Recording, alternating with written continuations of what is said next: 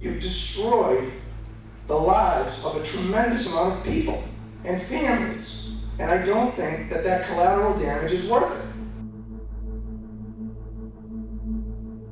it. National Marine Fisheries Service is second only to the Internal Revenue Service in the number of regulations. The management, the regulations, and the assessments have dwindled down the local fleet, I'd say, by 75%. You get rid of 500 of us, that's 2,500 less sheets of paper somebody's got to look at. That's more time for drinking coffee. My cod quota was cut by 160% in a 5-year period. How can that be? Get out of the glass cubicles and come out on the boats with us and see what's going on. Truly see what really we do. What do we catch? Because of the regulations, ground fishing specifically is the deadliest among all fishing jobs. Gary was standing next to me. The boat pitch pulled on the side. Sucked him out of the boat. We made like 3 or 4 attempts to, rescue him. We lost sight of him and he drowned. Last summer, for days at end, I'd be fishing alone. I wouldn't see another boat.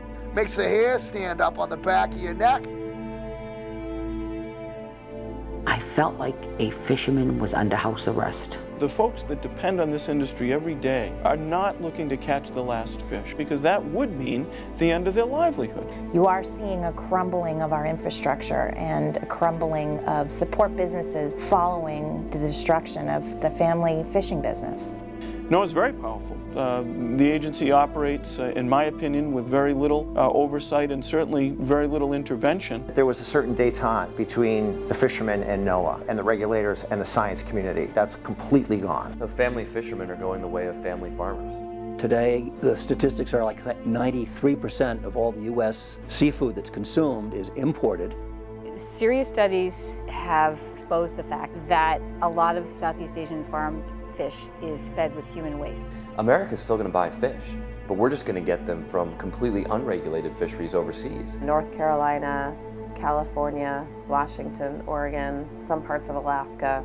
Fishermen all over the country are struggling. Once the sons and daughters go elsewhere to make a living, it's really hard to get it back. 87% of fishermen who have gone through the groundfish disaster are suffering symptoms of post-traumatic stress disorder.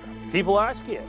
And these people have the power of life and death over you. I mean, this isn't a $50 speeding ticket if you've got a short flounder on a boat. There are people who lost their houses, were fined, $500,000.